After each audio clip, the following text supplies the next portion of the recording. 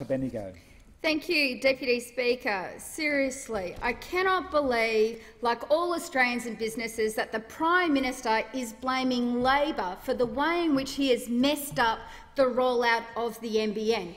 Businesses and households across Central Victoria are struggling because of the way in which this government and this Prime Minister have messed up the rollout of the NBN. Just to remind the Prime Minister, he came to Bendigo when he was the Shadow Communications Minister, stood up in front of a crowded room of Bendigo and Central Victorian businesses and promised that by 2016 they would all have fast, reliable internet. Sooner, faster, cheaper. That was the promise that this Prime Minister, when he was the Shadow Communications Minister, made to the people of Central Victoria, and he has failed. Because not only have not all of them got access to the NBN, those who have are constantly complaining of delays. Many of them have chosen to stay on their ADSL copper network because it is more reliable. We have businesses who've been plagued by dropouts. We have businesses who've been told when they're only a few kilometres from the CBD, their only option is satellite.